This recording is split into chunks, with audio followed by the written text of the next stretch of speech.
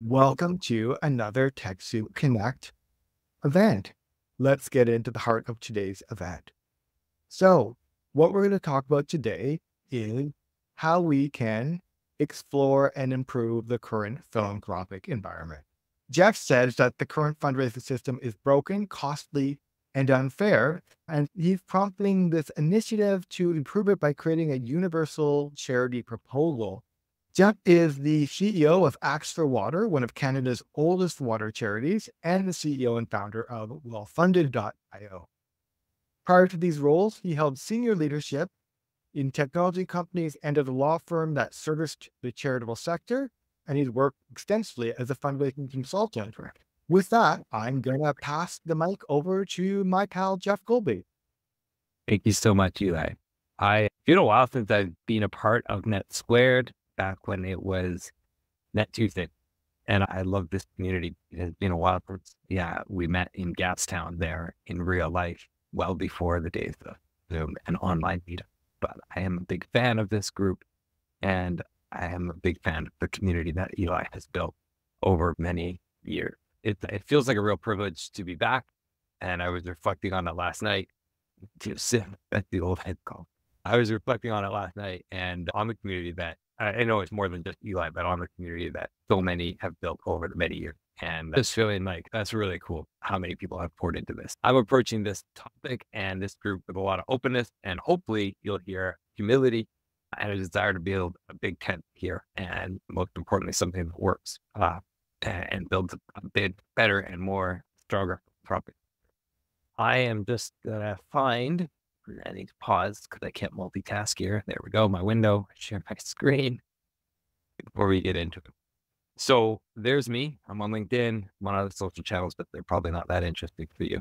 And I'm joining you here from Steveston, which is traditionally the Musqueam territory, kind of the language of the Hakamina people group. So I have a short talk today. I'm going to present some data from over 100 conversations with philanthropists of all shapes and sizes, but well over 100 conversations with various charity leaders, fundraisers, executives, all different charities as well, and put forward some ideas that myself, along with a group of philanthropists, charity leaders, and technology leaders are working on, and invite some feedback, invite some conversation on that. It's a collaborative process, and see where the conversation leads. Fortunately, super open. I'm on the run. There we go. Let me save that. I'll have the top for it. Okay, so quick rundown of the plan for today. I like a roadmap. Here's the roadmap. I'll give you a really quick background on myself, the origin story of how this problem got started and why it kept niggling at me. A little bit of the problem, the heart problem, I think, the process that we embarked on, the discovery, the thesis, and we'll dig into some conversation. The problem, there's probably more elegant ways of phrasing this, but in my opinion, so much of the fundraising machine is broken, particularly when it comes to major philanthropy.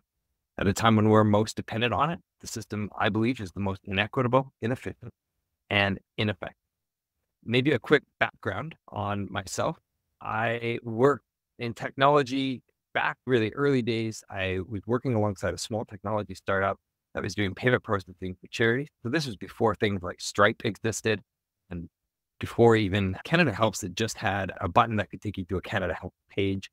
That was pretty early days of that. And so we were building some sort of like an API that integrated with some payment processors.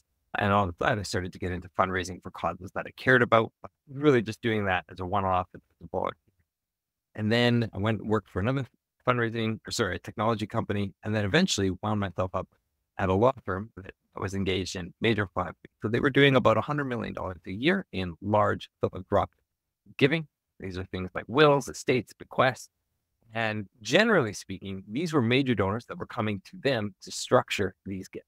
So it gave a little bit of a distorted view of philanthropy, and it certainly distorted my perception. Now, when you have everyday people coming in with money, asking you to just help structure those deals for tax efficiency and asking you to help facilitate giving money. After about 8 years with those organizations, I was just foolish enough, I like to say, to think, how hard could it be?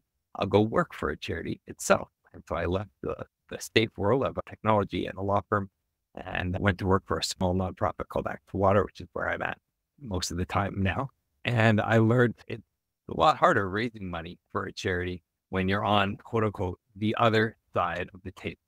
And I learned there is indeed another side of the table, that a lot of people didn't start returning my calls when I started to work for a charity than when I was working at a law firm. So I struggled with a lot of self-doubt, struggled with a lot of internal narrative about imposter syndrome. I struggled with a lot of that, I think, natural confusion that comes when you're on the one side of the table, banging at the door, hoping that donors will return your call. And I was really grateful to work alongside an executive coach to kind of help navigate those early days, leaving the world of major philanthropy from one side of the table and going on to the other side of the table, so on. And then COVID happened. And as many people who worked in the philanthropic sector learned, a lot of the things that worked pre-COVID started to no longer work during COVID. Things like galas, things like in-person coffees with major donors. All of the relationship skills that I had normally built up. Nobody wanted to meet. Nobody wanted to attend a small wine and cheese night. Nobody wanted to go to an open charcuterie table, or so on and so forth. And I struggled a lot with that. So we went along with the grant application process. We started to get a lot of rejections of grant applications. One day, after getting probably my 10th grant application rejection in that day, I ended up sending a frustrated response back to the foundation to a gentleman named Peter. He's fine with me using his name. And I ended up ranting at him. And I say, we've wasted all of this time filling out your grant application for the last 3 years in a row. We meet your criteria perfectly. I don't even know what it is you want. I don't know how we could be a better charity. We're a perfect fit for you, so on and so forth. And Peter ended up being incredibly gracious with me. And let's jump on it. And from there, Peter and I started to talk. And I opened rather aggressively with Peter. You always talk about charities wanting to collaborate. Why don't you collaborate with? And I started to list off all of these other foundations. And Peter, an older gentleman, had been in the philanthropic space for quite a long time, was very generous and very gracious with me, and helped the side of the table, or help reveal some of the frustrations and challenges they go through as a foundation, giving away large amounts of money. I, however, on my side, I also had some very valid frustrations that I could help share with him. Through many Zoom calls with Peter, we began a little bit of a friendship and a little bit of a conversation around going, wow, these two worlds both are engaged in the same sorts of activities. We both want to see good happen, but we so rarely talk. So the problem, as Peter and I got to talking, as this friendship started to blossom, to use some romantic language around it, Peter ended up spearheading a series of initiatives where he gathered his philanthropic friends, and they hosted a series of roundtables where they started to talk about the challenges of giving money away, and then invited charities to come in and share the challenges of receiving money, of applying for grants, of working with foundations, of working with philanthropists.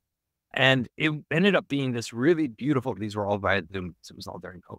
They ended up being these really beautiful evenings hosted by Peter or by other philanthropists or by other charity leaders, and seeing some really interesting, and not just data, but rich stories, hurtful stories, powerful stories, stories that are somewhere in between.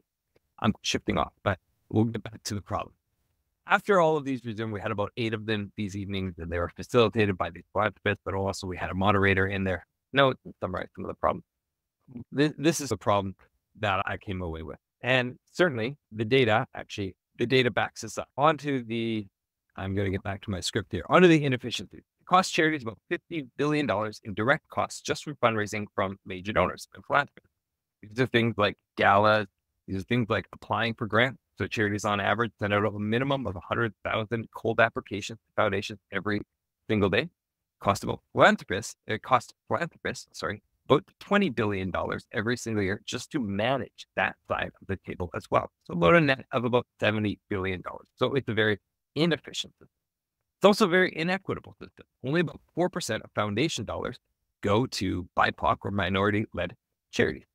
We know that about 70% of charities in the US, at least, are run by white-led leaders. And we know that the median revenue, that tends to actually serve charities better, because the median revenue of charities run by white, those who identify as white, tends to be about 54% higher than those charities that are run by minority-led individuals. The stats get a lot more depressing when you even get further down to minority-led charities serving minority-led groups and so on and so forth. We also know that foundation dollars tend to reward fundraising ability over impact. So the larger charities are growing by about 20% year over year, where the smaller charities are shrinking by about the same percentage year over year. And when you're working particularly in smaller communities, we've seen studies that show that the efficacy of larger charities to work, certainly when it comes to some communities and some impact areas, is lower than the efficacy of smaller charities as well. So the impact and fundraising ability isn't always correlated. And if the system was working, I would be less critical, but it's also ineffective. Trust in charities by philanthropists is at a record low. 1 in 5, only these days, about 20%, trusting charities to do what they say they'll do with their dollar. Primary driver is a lack of clear understanding as to what the impact will be with their dollar. Major donors are dropping out at a higher level than any other segment of donors. So we're spending more on fundraising, but fewer major donors than ever are giving. It's a problem. So the process, as I mentioned earlier, I interviewed and gathered data from over 100 funds, over 100 charities. And I've already highlighted a little bit of what I learned. I learned that philanthropists are really good, caring, kind people. They, by and large, care deeply about the impact that they want to create in the world. These are people who have sacrificed a lot, that they're giving a lot of money away, and that these are really honest and sincere and good people. And I think it's a really important place to start. So too are the leaders of charities, also by and large. I mean that tongue in cheek, in case you can't pick up on my sarcasm. Almost all of us want the same thing, although for different reasons sometimes, which is a little bit different than most other capital markets. So if you look at, say, a lot of the financial markets, the supply and the demand sometimes want different things. But in the charity sector, almost all of us are working towards the same end. And yet this market is incredibly inefficient, ineffective, and inequitable. The results, we gathered a ton of data, and I'm not going to spew all the data at you because I do want to have some time for conversation, Q&A, and most importantly, hopefully workshopping. But I thought I had ChatGPT summarize some of the key themes, and I've been giving these kind of talks to both philanthropists and charity leaders of all shapes and sizes across North America. And I thought I would summarize and put forward some of these key themes from the roundtables and surveys and one-on-one conversations. So these are some of the key themes from philanthropists. And I know there's a lot of text on the screen. I'll highlight a few of them. And yeah, I'll just highlight a few of them and then I can send this out. I think I can send this out. We can debate later. Some of the key themes from the data that we pulled: difficulty in finding qualified charities. A lot of LOIs are expensive, both charities and philanthropists, and there's a lot of difficulty around that. Transactional feeling. A lot of donors struggle with feeling like ATM. Charities constantly requesting funds without building genuine relations. There's also this interesting tension where philanthropists aren't quite sure what kind of relationship they want with a charity. The workload and time commitment can be overwhelming. And what was really interesting is we heard a lot from both philanthropists and charities that they want these transformational connections, but the effort required can be overwhelming. And so there's this tension here of not quite understanding what kind of relationship each other wants from each other. And there's another slide on the next, there's another point on the next slide that also highlights this interesting almost contradiction that exists. Power dynamic. Donors sometimes use financial contributions for personal gain.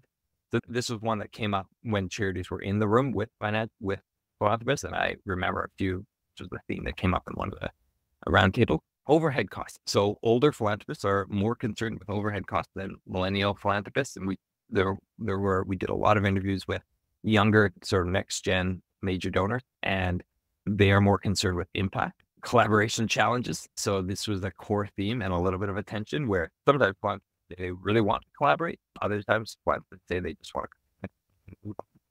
to. There was a point here, number 2, where both sometimes philanthropists and charities, nonprofit fundraisers, shy and introverted fundraisers and donors found the philanthropic space challenging. So there are donors, major donor philanthropists who are naturally introverted, that don't want to go out for coffee, don't want to go to the gala, that don't want to engage, and they found that challenging. And conversely, nonprofit or similarly, executive directors who are introverted by nature and don't want to engage in that, but have something to offer in the philanthropic leadership space. And we saw these beautiful conversations where we're like, you don't like this? I don't like this.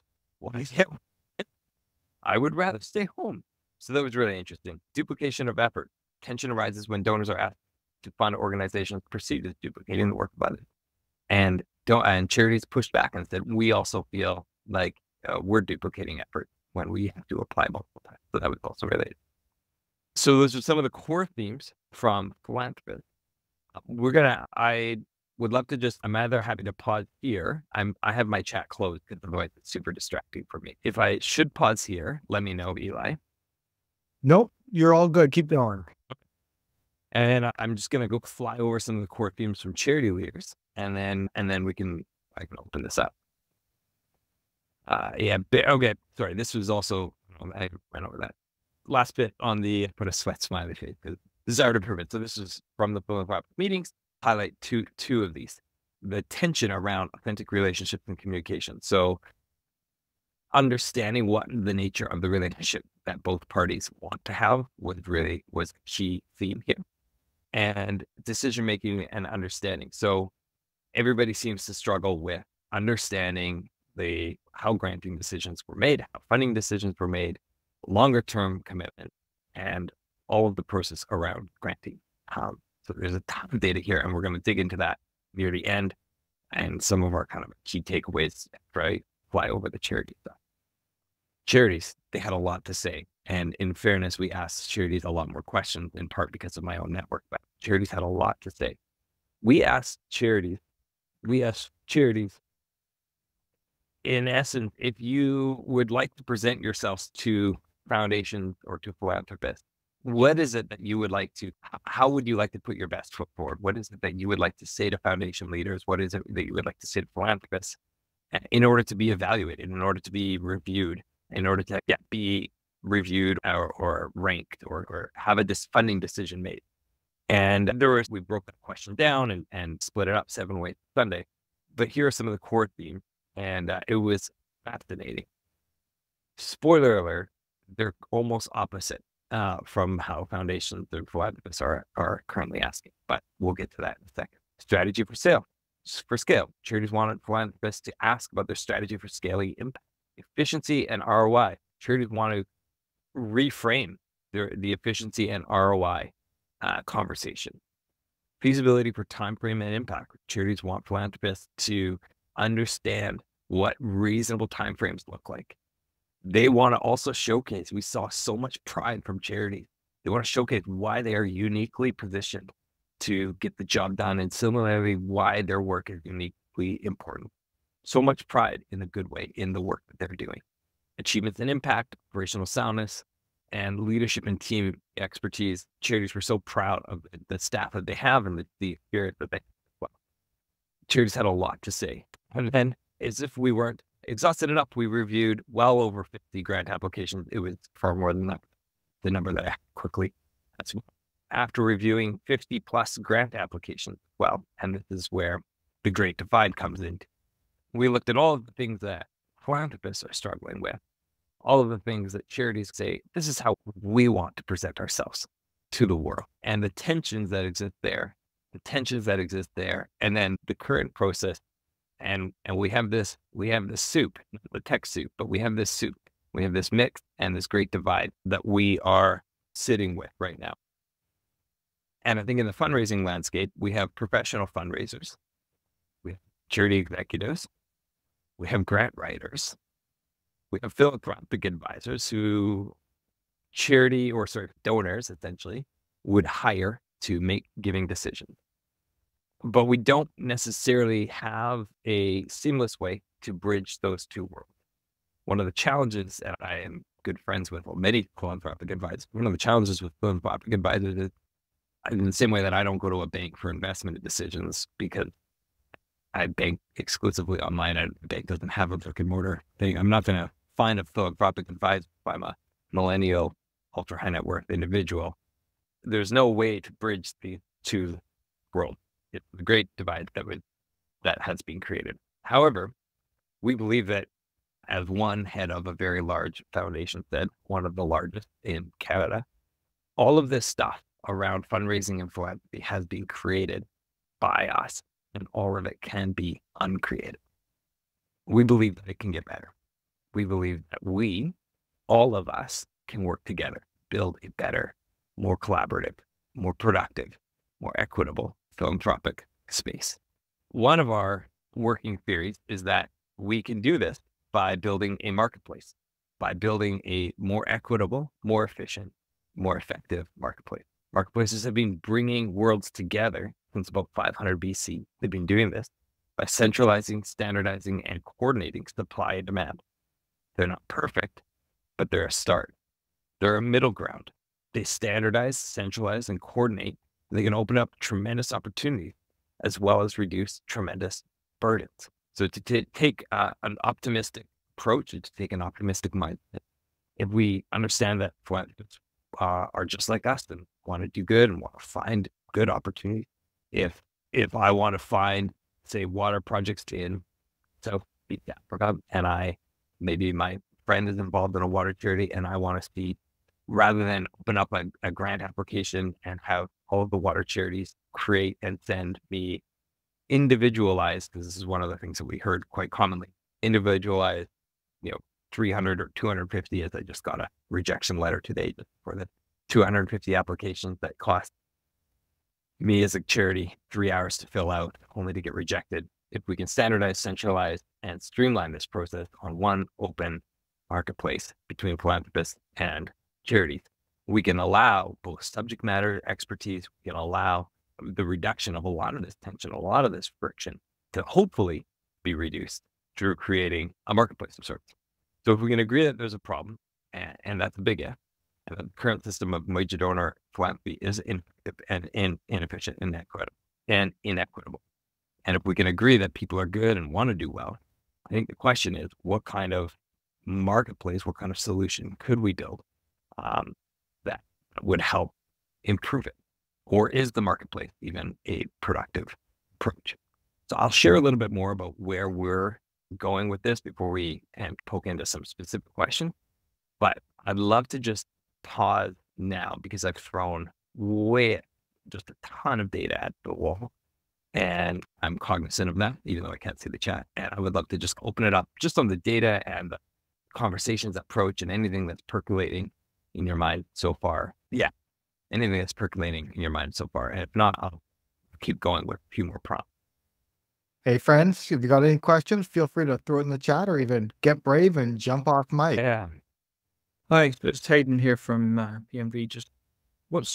I'm seeing what you're painting a picture here is trying to match charity to philanthropist, right? And have you given any consideration where there's poor match, but, right? Or if only they had this element, or how can I put it? Three charities match with two philanthropists to overlap what they need. There's kind of a one-to-one, there's a many-to-one, one-to-many, and maybe an enabling tool or something. Is that something that you've considered, or is it just more of a one-to-one? Great question. And I'd love to answer both. The comment that also just popped into the chat too. Our hope is to not necessarily play matchmaker, but to create every time I click off, but to create let me see if I can I've just totally navigated off.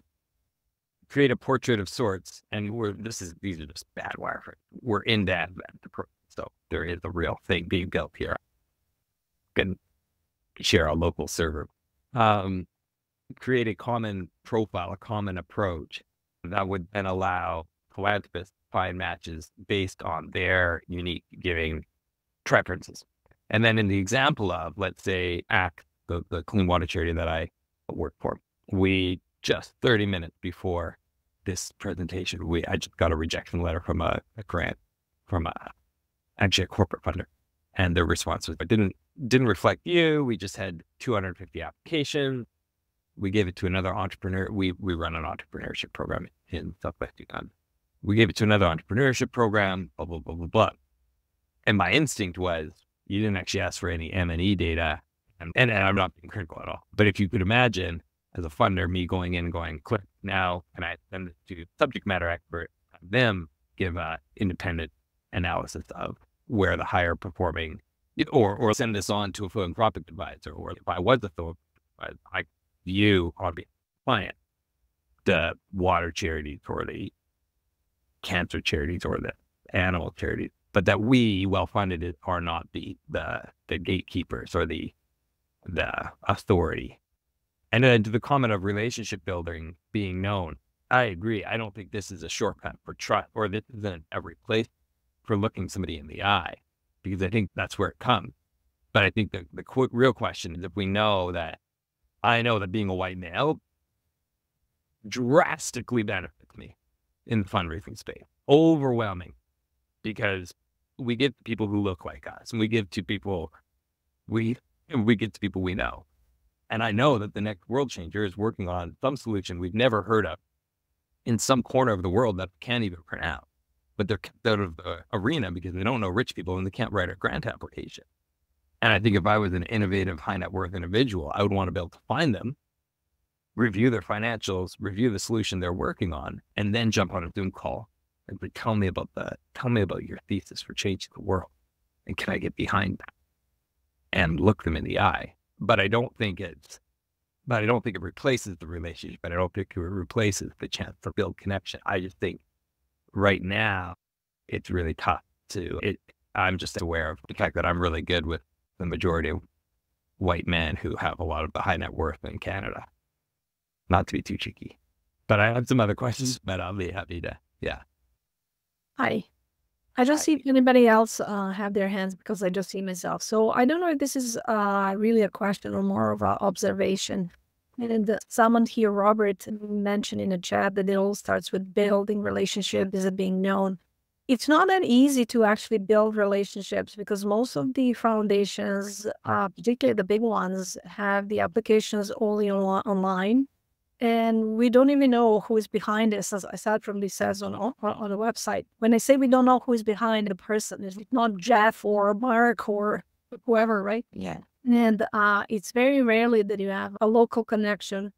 And there are foundations that belong to the corporations. That's another story. But there's also the private foundations that you actually never. And then actually they even have a disclaimer very often on their website. Don't call, it's all automatically, you just put this online. So how do you form a relationship when there's no person? One thing, the other observation is that, Jeff, you mentioned as a result of all these conversations, that actually and I work in the arts. For us, it's even harder. It's more ephemeral to explain the impact, the benefit. And we go and we try, we say, okay, this many people, this many audiences, this many, it's going to be easier. I'm not saying it's easy, but it's going to be easier when you have the clean water, this how many schools, people, this is how many animals, we say all this for us. Mm-hmm. And when foundations look at us, they probably look at the lump sum. And there's so many. Last time I checked, there were about 73 registered theaters in Vancouver. So how do you distinguish that? Somebody brings anyways, all our visions and what we do are very similar. And for foundations, this is probably just a lump sum to say arts. So how do we go into the longer process when you say, okay, here's the real impact, that it's more descriptive rather than just the financial? So more comments than questions. So. And I'd love to I don't want to hog anything, but I'd love to connect with you to hear what kind of question you'd like to be asked in order to represent yourself well. Do you know what I mean? So in order to be represented well to a philanthropist, what would you like to be asked, I think, is the $1 million question. Sorry, what I would like to ask them, or what I would like them to ask on my... correct. The latter. Yeah. Yeah, I have to think about it. Yeah, for sure. Yeah. And we don't need that right now, but I'm pretty here. Can I comment on her feedback regarding my comment? Yeah. What I really meant was, what I find is, it's not necessarily making contact with the foundation. It's making contact with many people who may have a relationship with the foundation. For example, in past lives, I've worked with people who work for Heinz Corporation. So if I'm looking for a grant from the Heinz Corporation, I'm talking to people who worked for Heinz, who know people internally, and obviously building a trust with those people. So if they're speaking on our behalf, my behalf, whatever the organization's behalf, they can say, this organization does good work. They're well respected in their community. They're known by their local leadership. They publish their annual reports in their 990. Things that allow that it's not just then a feeling, it's the fact that there's information that's out there that can validate that what they're saying is probably true. Not just personally, any success that we've had, where I've had in my career, is because I reached out to somebody who may reached out to somebody else, who may reached out to somebody else. Now, I'm not saying building those relationships is easy. It isn't. It's sometimes you have to go that extra mile. But I find that's at the heart of making anything happen anymore, is just being known, being trusted, being transparent, and other things, but those types of attributes. Thank you. Thank you. Thank you. Yeah, we've got a great clarifying question coming in from Janet in the chat, who wants to get a sense of, is what you're ultimately envisioning here the Etsy-ified, Kickstarter-ified, eBay-ified, like this marketplace version where we take the foundations, the donor-advised funds, all these people, these brokers, into one place where they can sort of review the many projects out there and identify what's the best fit based on their own criteria. Is that sort of what's happening there? Sure. Great question. And I'm waffling between not necessarily giving a full pitch, because I'm not really here to sell, more just to invite conversation and more ask back what would help. What do you think would help improve if we can agree on the problem, what would help build a better solution? But the model so community foundations are a great one, or DAFs are a great one, right? I used to work for a DAF, and everybody was going, how do I get money from a DAF? And it's a $500 billion question.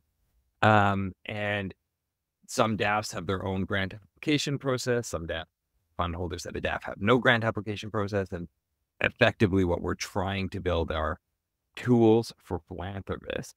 You could imagine, like, realtor.com is a great example. You list your house on realtor.com because building my own website when I want to sell my house with all of the own information on it, with unstandardized data, and then going around and trying to find my own sellers based on relationship with somebody I know, and blah, blah, blah, blah, would neither guarantee me the best outcome, and it would be incredibly expensive, nor guarantee me. But just like realtor.com, I can list my house, but I also work with realtors, aka fundraisers or philanthropic advisors. So it's not quite Etsy or GoFundMe in that we're not looking for crowdfunding, and it's not a transaction platform. And then we're not giving through this platform, just buying a house on realtor.com. One philanthropist who's also a partner and funder of ours, but also going to be a user related. And I don't think this is going to be our go-to-market pitch strategy in there for philanthropists, but on the back end, they get tools as a philanthropist to manage their giving. So if they find a project with app and they like it, they can build a wish list, they can build a giving list, they can manage the reporting relationship, and they can track what projects they've pledged to on the back end. Like Benevity, in some ways, again, we're not transacting through it or building and Benevity is a good partner of ours, because the problem with Benevity, again, is it's a separate siloed grant application that I have to find and fund and everything else. And so for corporations, right? Where this would be essentially a common grant application for foundations, philanthropists, individual philanthropists, and anybody to be able to search, view, find, and then the philanthropists have tools on the back end to manage their giving.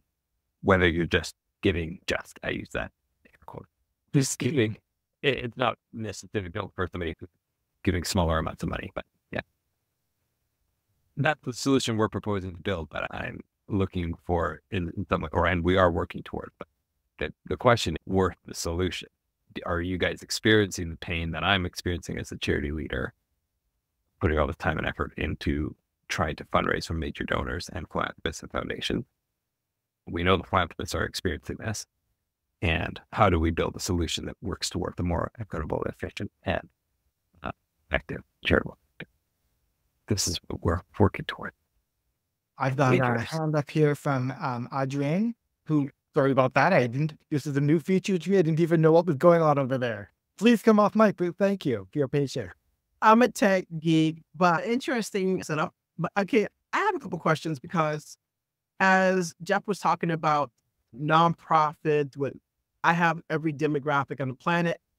Small, nonprofit, a woman, person of color, blah, blah, blah. As a person who is doing the community work out there in the field, out there talking to clients, even a larger organization, larger organizations who are not necessarily really helping, I feel, families. And they reach out to us and say, hey, can you help this family? You have millions of dollars. You just got, why are you calling us? My issue is when people are talking about DEI in the States, and then they say, oh, we want to help more women-led, more minority who are really out there feeding families and that kind of stuff. But then it's like these blocks of, you have to have $1 million to $5 million 2 years in a row. And most community nonprofits, for example, are 0 to what, 500K? So blocks that I feel like, you want to do more for the community and people who are out in the community, who've been part of the community, understand those. We're a peer organization as a small nonprofit in mental health. And I get so frustrated because I have 11 jobs and trying to do another grant. Sometimes I missed 2 grants that I was trying to get to, but I was focused on some financial stuff that we had to work on and the annual report and everything like that. How do we do it all? And also have the technology. I'm a tech geek, so I'm better than most. There's people in the field who are executive directors who really just want to do good, and they have no tech skills. And how are we going to do all of this and do the work and feed families or do all the things that we do when it's so many roadblocks? That's just my that was a good thought. I don't feel adequate to really respond, only to say, my wife works for similar in the small downtown east side, not small, but we got 2 full-time here in Canada. And similarly, we have large charity water, wants the fund. Oh, you got to be over blank. Give me $1 million, I'll be over it. So I get that struggle. And this is part of that attempt. Is we spent last year a huge amount of money on hiring a grant writer for the first time, and it didn't return anything. And it's not the grant writer's fault. It was just a roll of the dice. We made a bad bet. Now, anyways, I don't really have, these are good problems, and these are the things that we're trying to work towards. Can we filter toward, this is the education piece of going, okay, so as a funder, do philanthropists want to fund smaller charities? And can we highlight, this is my point of going, large nonprofits are growing by 20%, small ones are shrinking by 20%. We know that doesn't correlate to impact necessarily, because we've seen other points that actually show, certainly in minority-led and smaller, certain areas of impact, smaller charities actually deliver higher impact. It's not always the case universally, but sometimes it is, or a lot. Can we need to figure out a wedge point to start. And I too miss grants all the time. Just me and a program person. I hear you, and I think that's a really good point. And I would be remiss if I just tried to offer a pithy solution other than to go like, that is the key motivating factor. Because we too don't have a full-time grant writer. And I would love to continue that conversation. If you're open to dropping your email either in chat or I could follow up in some way, that would be awesome. Jeff, you've done these rounds of conversation. You've got this idea about what could address some of these challenges. Where does it go? What's your next steps along this process? Yeah, thank you so much for teeing that up, Eli. I really appreciate it. We've been doing these conversations across North America via Zoom and some in person now. Meanwhile, we've been building this product, so to speak, but we're not at this part. I'm putting this here. We're not at the design this portion because these conversations are the crucial part. And the heart of the problem really is, can we agree that this is a problem? This granting this philanthropic space, this major donor space is a problem. And if so, really my next step, my question, takeaway for this group, people are open to emailing me after, continuing on in the conversation after. I've got 2 questions on my screen and maybe I can drop them into the chat, or I'll just put them up here. 1, what bridge would we have to build? Pain would we have to take away in order for you to be willing to join us on this adventure?